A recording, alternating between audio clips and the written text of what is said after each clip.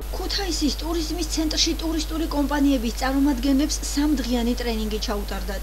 კომპანია მასპინძელის ფარგლებში ტრენინგ ცენტრ CRDC-ის ორგანიზებით გამართულ სემინარზე მონაწილეებმა ტურიზმის სფეროში კვალიფიკაცია აიმაღლეს.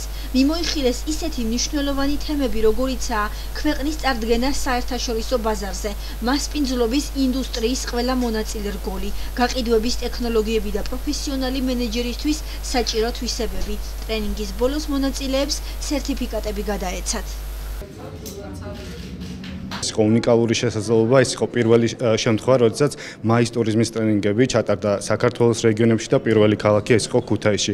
მე ვილოცავ თითოეულ მონაწილეს ამ ცოდნის გამოცდილების მიღებას და დარწმუნებული ვარ, რომ ისინი ამ შესაძლებლობას გამოიყენებენ და უშუალოდ პრაქტიკაში დანერგავენ იმ ცოდნას და გამოცდილებას, რომელიც მათ დაეხმარებათ საკუთარი ბიზნეს საქმიანობის სწორად წარმართვაში და მომგებიანობის კონკურენტუნარიანობის ამაღლებაში. ძალიან ბევრი საინტერესო იდეა გაჟღერდა იმის შესახებ, თუ როგორ შეიძლება ეს რეგიონი განვითარდეს და გახდეს მართლა ძალიან საინტერესო, საკვანძო და ლოგისტიკური გადაადგილების რეგიონი სრულიად საქართველოსთვის. ამისათვის არის ძალიან დიდი აუცილებლობა მუნიციპალური მხარდაჭერის, ასევე იმისათვის, რომ აეროპორტმა კიდევ უფრო დიდი დატვირთვა მიიღოს, იმისათვის, რომ ჩვენი საერთაშორისო ტურისტები, რომელიც უხვად არის, იმიტომ რომ ძალიან ბევრი ფრენა არის ევროპის ქვეყნებიდან და ასე შემდეგ, მოინდომონ ქუთაისში დარჩენა, მოინდომონ აქ ბევრი დღეების გატარება და არ შემოიფარგლონ მხოლოდ 1 და 2 დღით და ძალიან დადებითად გახარებული ვარ, იმიტომ რომ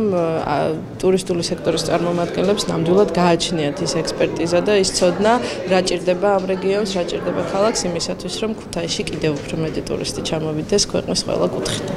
ძალიან საინტერესო და მნიშვნელოვანი სამდღიანი ტრენინგი გაიმართა ქუთაისის ტურიზმის ცენტრში. ტრენინგის მიზანი იყო ტურისტული ორგანიზაციების გადამზადება. ჩვენ ყოველთვის ხელს შევუწყობთ ყველა იმ სეგმენტის გაძლიერებას, რომელიც ტურიზმის განვითარებაში არის ჩართული ქალაქში, იმ ტენდენციის გათვალისწინებით, რომ ძალიან მზარდია ტურისტების რაოდენობა ქალაქში, ყოველთვის ტურიზმის ცენტრი იქნება პროფესიული გადამზადების ხელშემწყობი ამ მიმართულებით.